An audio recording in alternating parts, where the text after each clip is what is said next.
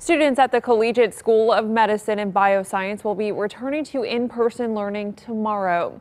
They share a building with Central Visual and Performing Arts High School, where a deadly school shooting happened 34 days ago. Fox 2's Ella Araby joins us live there now. Ella?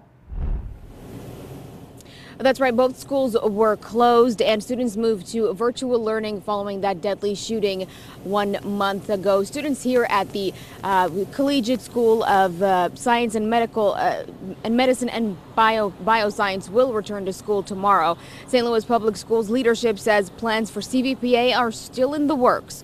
According to Superintendent Kelvin Adams, Collegiate side of the building suffered significantly less damage, and school leaders believe CSMB students are ready to return to their building. He says a survey was conducted among parents and students, and it shows most are ready to be back in class. Adams said those students who are not ready will be presented with other options. Arrangements are already being made for a full-time therapist to be assigned to CSMB as well as CVPA for the remainder of the school year. CSMB bus transportation will resume once students return. Virtual instruction will be made available to students for the remainder of the semester should they not want to return or are not comfortable being in person. For now, we are live in St. Louis. Ella Araby, Fox 2 News.